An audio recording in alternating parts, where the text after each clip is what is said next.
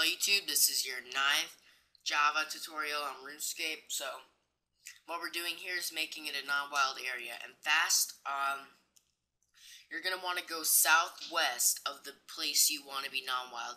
That's the only way it'll work. You have to go southwest to start it off. So, on the corner of the building right here, southwest of it, see? North right there, southwest right there.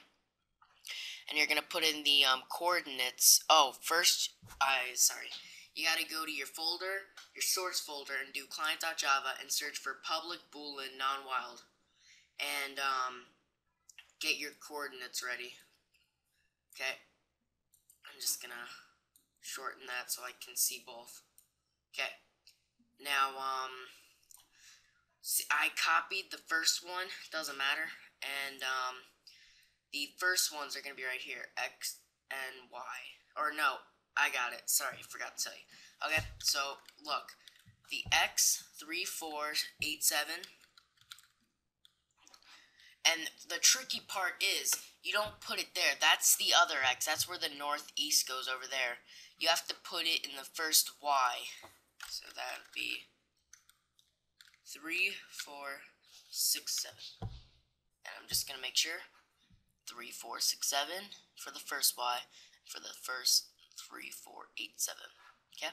Since I have no clip activated, or not anymore. Oh, no, I do. I'm going over to this corner. Let's see. How far does the building go up? I'll probably end it right here. And, just put in the rest of the code. 3, 5, 0, 5. And 3, 4, 8, 0. Save it and compile. Should work. Yep. Exit. I don't think I've gotten much errors on this. I don't think I've gotten one error yet. So yeah. Restart. Let's see. Yep, safe. It took a while. Now let's just check it out. Home 2. And here. Now it's safe. No one can kill anyone. It's a safe area. So comment, subscribe, like it, enjoy, and get ready for our 10th tutorial.